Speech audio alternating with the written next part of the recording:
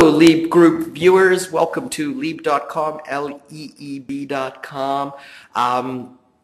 Make sure you visit Leeb TV, Leeb.tv. We have a free investment news seminar video that's going on right now. It's a webinar. It's awesome. It's all about how to invest in these volatile times, especially with what's going on in the Middle East.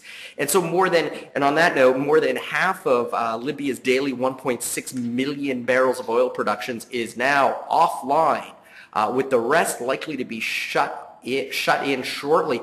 There's simply no way of judging how long the country's oil production will remain off the market. With no unified opposition leadership, Libya could well disintegrate into tribal lines, which could keep the oil off the market for some time to come. But the real story is further east in Bahrain and Saudi Arabia. Bahrain's King Hamad bin Isa al Khalifa, an absolute monarch and Sunni Muslim, has freed political prisoners and offered to negotiate with protesters who are from the country's predominantly Shia majority.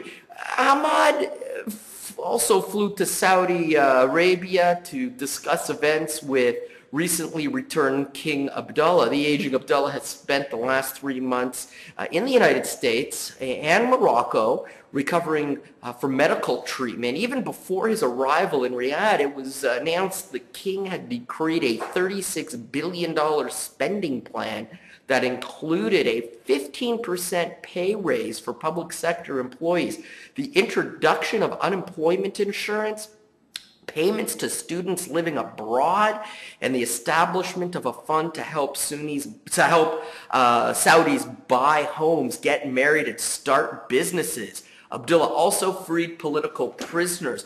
While Saudi Arabia has a higher per capita income level than Libya, it's a highly stratified country, with the vast majority of income going to a select few, primarily members of the royal family, and it has a sizable Shiite minority in the oil-rich eastern province. So while we think Saudi Arabia will avoid the turmoil engulfing North Africa, we can't take anything for granted. Thanks for dropping by, and we'll see you on Monday.